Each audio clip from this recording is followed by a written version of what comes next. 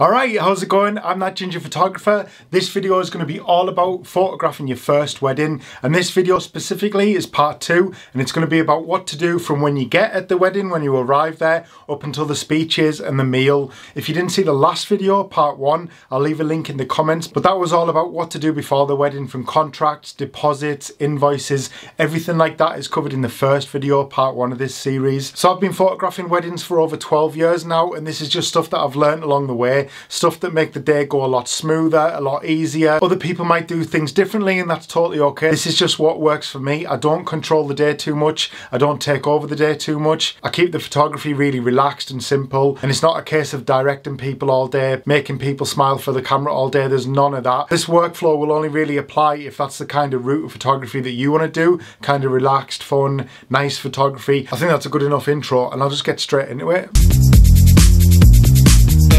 This is from the moment you get there. So when you arrive at the venue, whoever you're photographing, whether it's the bride or the groom getting ready, I go and introduce myself. So I don't just get my camera out and start taking pictures straight away. As soon as they arrive there, I go and I find them and I let them know that I'm there. I don't get my camera out straight away because I wouldn't want to put them like under pressure straight away, kicking the door in and putting my camera straight in the face, taking loads of pictures. So I don't do that straight away. I go in, I say hi to everybody that's there, that's getting ready with them. I'll maybe sit down and then I'll start getting my camera out. I'll start getting it ready while talking to them. I don't just whip it out the bag and start taking pictures, because that's just uncomfortable, and I couldn't think of anything worse to happen to me than someone I don't really know just coming in the room and taking pictures of me. So I start talking to them, get them comfortable, and then I get the camera out, doing test shots, getting my lighting ready. So they're slowly getting used to it, basically. They're slowly getting used to the camera being there. They've got time to like touch up if they want to touch up while I'm getting the camera ready, and it just makes them a lot more comfortable and relaxed around it as well, especially by talking to them and introducing yourself and talking to the bridal party or the lads with the groom's party, whoever it is. They're a bit more relaxed and comfortable around you because you've made that effort to talk to them for a bit, basically. You're not just hiding behind the camera straight away. So that is the first piece of advice I'd give, is as soon as you get there, go and introduce yourself, say hi, and just slowly start getting your camera out. Relax, you've got all day. You've got all day to do this. I just want to say there's no cap today either, because I'm just embracing this lockdown here now. It's just getting ridiculous. So the next thing I do, once I've introduced myself, I've said hi, I've done a couple of test shots, I'll take a couple of pictures in the room while they're getting ready as well, but I won't just spend the whole time there. I'll maybe spend 5-10 minutes with them at first, and then I'll go and get some detail shots. So if they're getting ready at a venue, I'll go and get pictures of the venue before guests arrive, before anyone's there.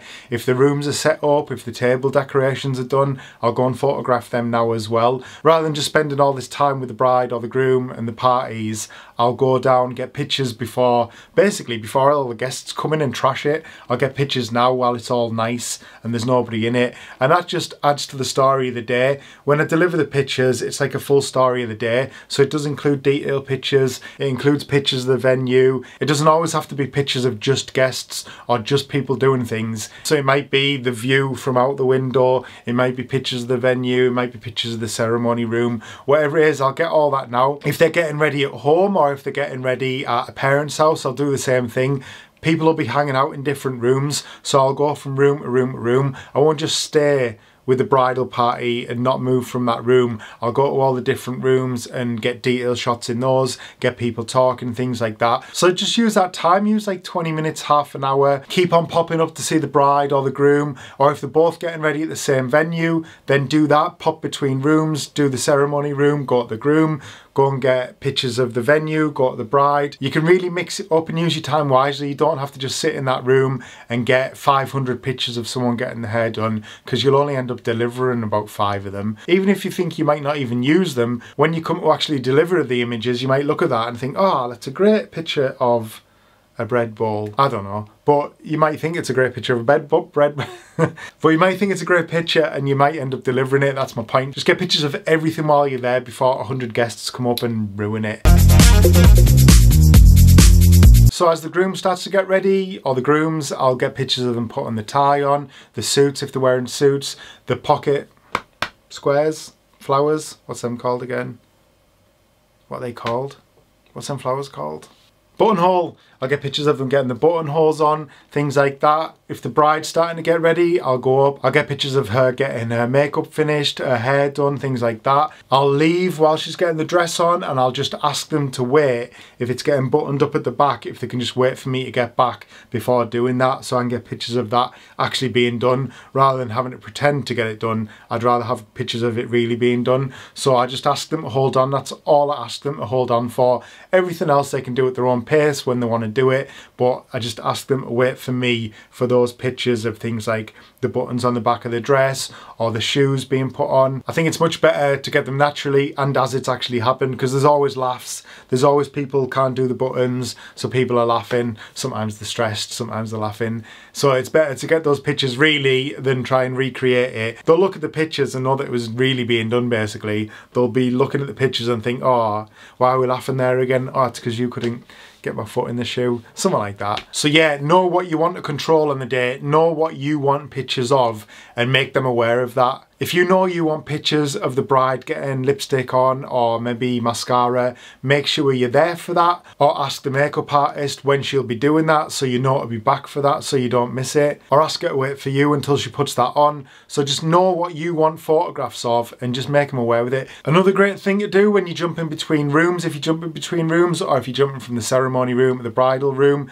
whatever it is, when you go in between areas, when guests start to arrive, those are great pictures as well. So when the guests start to arrive, pulling up in cars, in minibuses, whatever it is, and they're starting to arrive, maybe they're having welcome drinks, get pictures of those guys as well, because everybody looks dapper. Nobody's drunk yet. You hope anyway. No, you hope nobody's wrecked yet. Everybody's looking the best at this point, so it's great. It's a great time to get people arriving. Family haven't seen each other for ages, so they're all hugging and embracing. So it's a really good time to get pictures of guests arriving. If you've got a groom or somebody who's greeting the guests, even better, because he's got his granny coming up, his parents. So that's a really good time to be popping down, getting pictures of that, and then going back up to see the bride. Oh, what's she doing now? She's getting her makeup on. I'll pop back down. I need to be back in 10 minutes for the fastening of the dress. So you've got that time, and just work it out like that. Just keep running between the two. It's a long day. It's a hard working day. People think all you do is press the button on the camera, but there's more to it in that. You've got to be in all these places at once. Another scenario is the bride might be getting ready at a separate place, or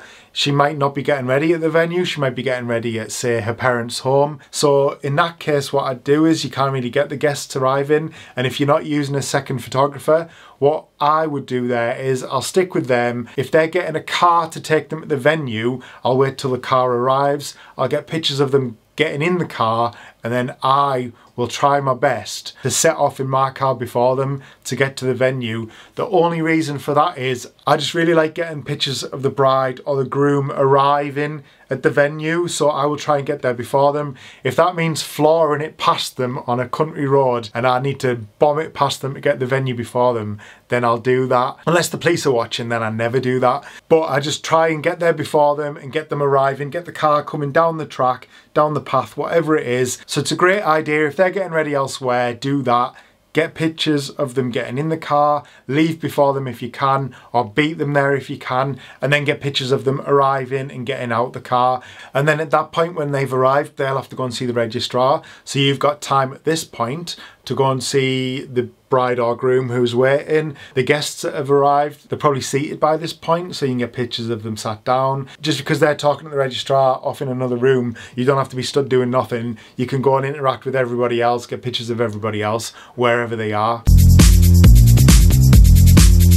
So something I need to stress at this point is the staff at the venue are your friend. They are your best friend on this day, and they can give you all the information you need to know. They can give you timings. If there's any drama or if there's any gossip, they always know who's drunk first. So speak to the staff, see what's happening, ask them how it's going, see if any plans have changed. The staff will know all these things. So go and speak to the staff, and they'll be your best friend for the day as well. And if you're nice to them, they'll feed you and give you drinks. So make friends with the staff. That is like a really good tip. That next thing to do is, if you've got pictures, if they're in the ceremony waiting, is as soon as that other party's finished speaking to the registrars, You need to go and speak to them, ask them where you can stand, ask them what they're okay with. They'll probably tell you don't use flash all the way during the ceremony, which is just to be expected really. You can't be just using a flash in someone's face for 100 photos. So they'll probably tell you no flash. They'll tell you that you can't take photos of the signing of the registrar, but they'll probably do a mock-up afterwards. Most registrars, really cool, they'll let you do what you want, they'll let you stand where you want.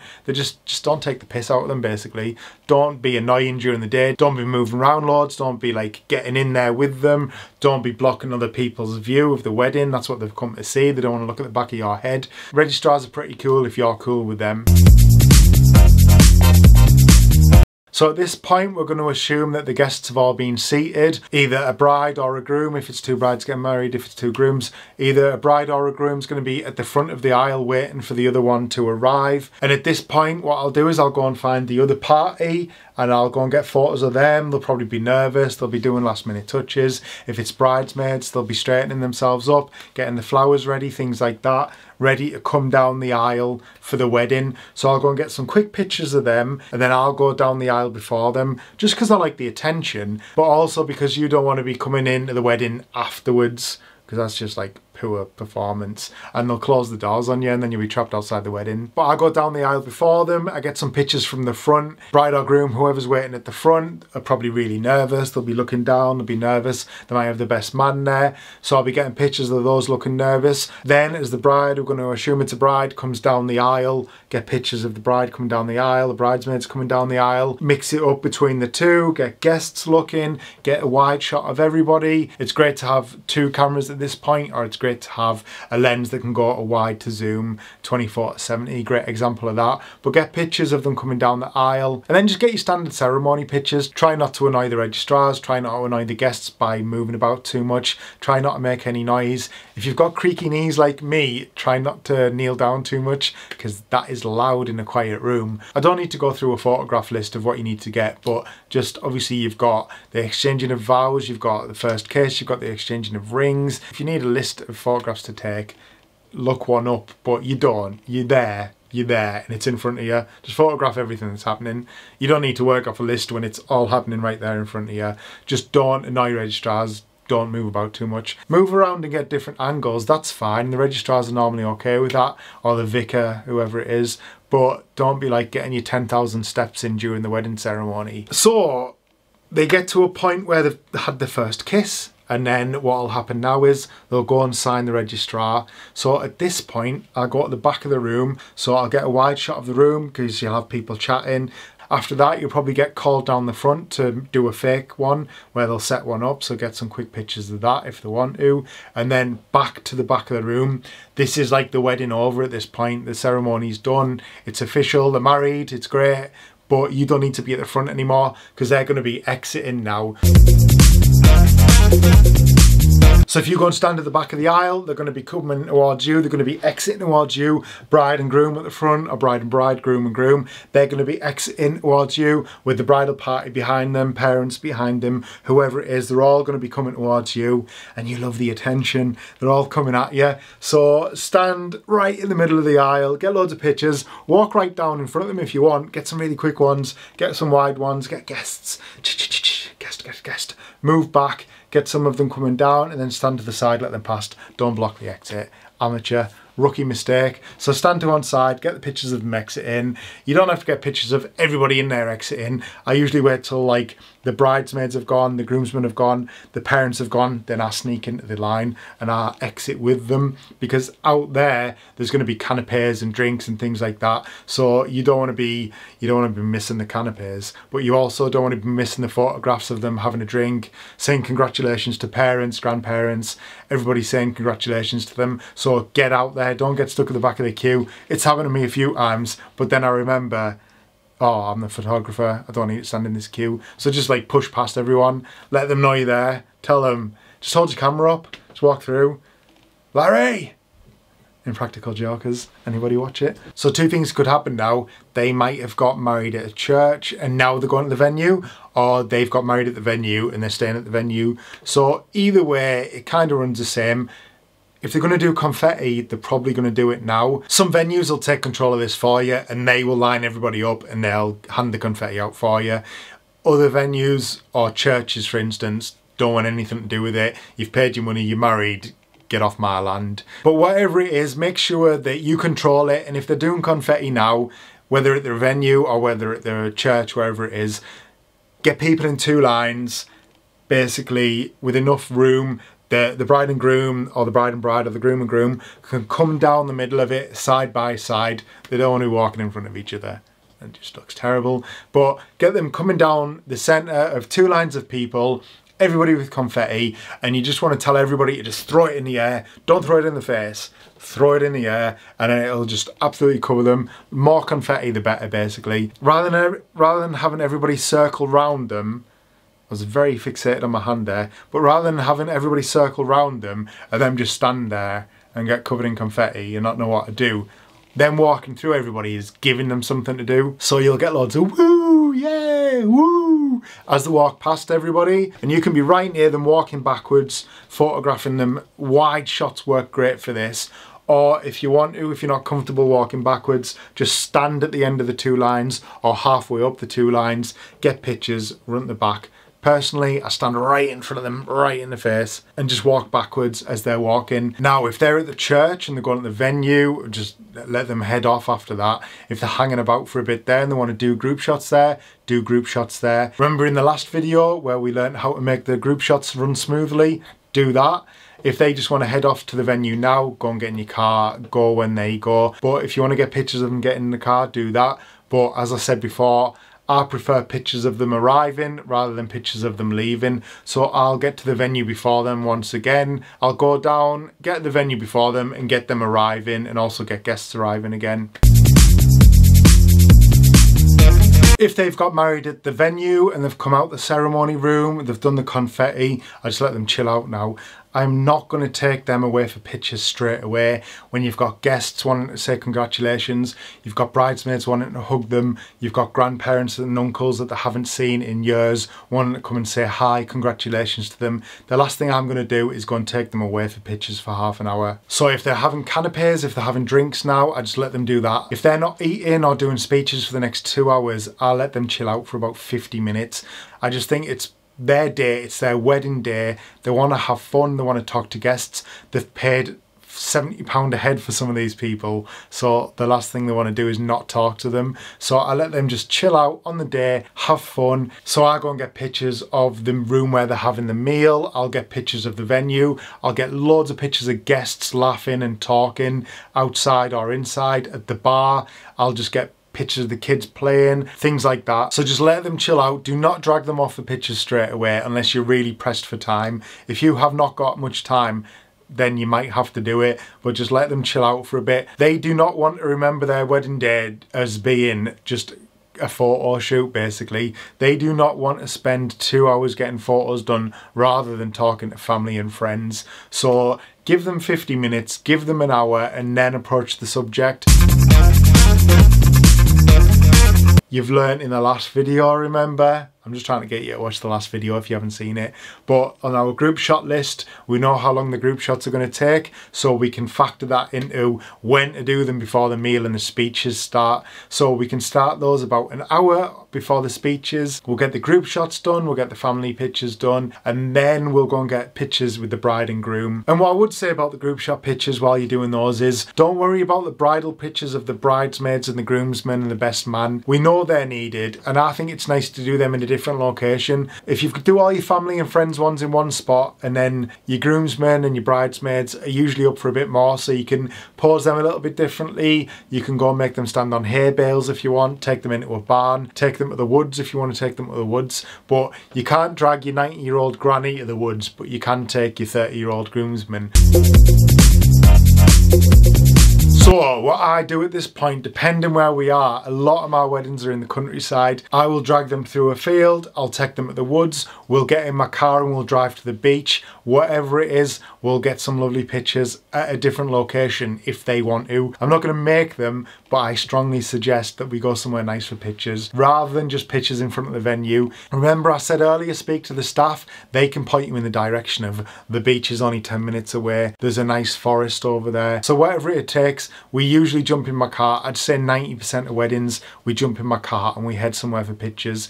If you've got a venue which is situated in a lovely wooded area or it's at the beach, you don't really need to go far. There's 2 points that I'm going to talk about. One will be in the next video, but I do pictures on an evening and I do pictures on the daytime because you've got different light. So maybe the daytime pictures will be at the venue when we're pushed for time, and then on an evening we might jump in my car and go to the beach and get sunset pictures at the beach. Maybe it's the other way around. Maybe it'll be dark by the time the evening comes, so we'll jump in my car on the afternoon. We'll go to the woods, we'll get some pictures while it's still light out and the woods are still light. We'll get pictures of them just walking through. And again, I just try and keep these really relaxed, really simple, really nice, just not looking at the camera all the time, not just smiling for the camera. I get them talking to each other, walking, holding hands, cuddling. Barely ever ask them to look at the camera, in all honesty. I think the relaxed are much better pictures than the posy pictures, and I think that's why the couples that I have booked me is because it's for the more relaxed photography, because not everybody is a model, not everybody likes having a camera in the face. I mean, I've had one in my face now for 40 minutes here and it kind of gets weird. But yeah, you'll know your couple. If your couple have booked you on the basis that you do loads of posy pictures, do the posy pictures that they're expecting. But with me and my approach to photography, it's really relaxed and I don't take over the day too much, and I don't drag them off for pictures for too long either. If it's 10 minutes to the beach, spend 15 minutes at the beach, 10 minutes back. That is 35 minutes, half an hour. It's not too long. 20 minutes of that is in the car, remember? So you're only really having 15 minutes of pictures. So again, I'm not going to go through a list of photographs that you need to take and what you should get. You'll know what you want to get, and you'll know, looking at other people's work, the style of photography that you like. So do that and get that style of photography that you enjoy, but don't drag them off for too long, and also don't drag them off straight away either. So once you've done that and all the guests are seated and they've ruined all the place settings and they've put bottles everywhere and drinks everywhere, so that's why we get pictures of the room earlier on while they're having canapes. That's why it's a good idea to go and get the detail shots before they trash the room. And then if they're getting announced, just stand in a spot where you can see them being announced. Be aware that everybody's going to stand up to clap, so make sure you've got a clear line of sight. Make sure that it's going to be clear when everybody stands up, that you're not going to be suddenly trapped and blocked at the back of the room. If that means standing in front of the door, stand in front of the door to get them being announced. But when they get announced in, get pictures of them coming in, but turn around and get pictures of people clapping as well and cheering and hollering. So we're going to assume now that speeches are before the meal. And just basically, if you want to use flash, off-camera flash, you should have set that up earlier. Don't set it up now. Too distracting. People will be watching you. They'll be more interested in what you're doing than what the groom has to say. So have that all set up earlier on, but get yourself in a nice spot. Have a wide lens and a zoom lens. So use them to get wide pictures of the room, of maybe the groom giving his speech, stood at the front with everybody watching. Great picture. Use the zoom to get close-ups of people giving speeches, but also make sure you get lots of candid pictures of guests listening to the speech, of parents telling the kids to shut up. Make sure you get pictures of people laughing. Stand at the front if you want. Personally, what I will do during the speeches is I will go and stand behind the top table. So while the groom again is giving a speech, I'll be stood behind him. I think that's a great picture of him stood facing his entire crowd. So mix it up, move around. You've got no limitations of where you can move around in there. There's no distracting really. The most distracting will probably be your flash if you're using it. But just get loads of pictures of the speeches. Again, you don't need to take 400 pictures during the speeches. You could take 20 good pictures of each person that gives a speech. The rest of them could be candid. You're not going to want to deliver 80 pictures of speeches. Nobody wants to look through them. Nobody cares that much. But get lots of candid ones. Get lots of people watching the speeches. The bride crying, the groom crying, the best man crying, whoever's crying. You might be crying, get a picture of yourself crying. And then after the speeches are done, if they're then having the meal, go chill out. If they have the meal first, go chill out. Have a break. Go and eat your hula hoops in your car. From part 1 of this video series, you'll know from your booking form whether you're getting fed or not, or whether you need to bring a cheese sandwich yourself. Whichever it is, go to the car, have a break, keep hydrated. That is a massive tip that. You will feel hungover the next day, no doubt about it. Keep hydrated during the day. The next day you will feel hungover. Use your time to back up the cards if you want to do that. If you don't want to back up the cards, if you just want to chill out, chill out. Do whatever you need to do. I usually speak to the staff at this point and ask when they're turning the room around, where guests will go while they're turning the room around, what will be happening on the night, everything like that. I'll just talk to the staff about at this point. And that is the end of this part of the video, because I'm going to do the evening reception in a separate video, because I can already tell that this video is long as. So the wedding photos for an evening, they'll be in part 3 of this video series. So I'm going to finish it here. I hope you enjoyed that. I hope you took something away from that, because as I say, this is just stuff that I've learned throughout the years from doing this, and I think this works really well, and it just keeps it really smooth and really relaxed. Yeah, you've got to be in lots of places at once, but it's better to have a plan for doing that than have no plan and try and do it. So I'll be putting part 3 up next week, and that'll be about the evening photos, and then part 4 will be about after the wedding, backing up cards, delivering images, how to deliver images, prints, everything like that. So if you're not subscribed already, what you doing? What you playing at? Subscribe now. Like this video if you learned something, and I will love you forever. If you've got any questions, or if there's anything you think I didn't cover in this video, in this part of the wedding, leave it in the comments, and I'll either answer it on there or I'll answer it in the next video. I'll give you a shout out. How about that? I'll give you a shout out. Again, thank you so much for watching. Almost at 100 subscribers. I love you all. Thank you so much. See you next time. Love you. Bye.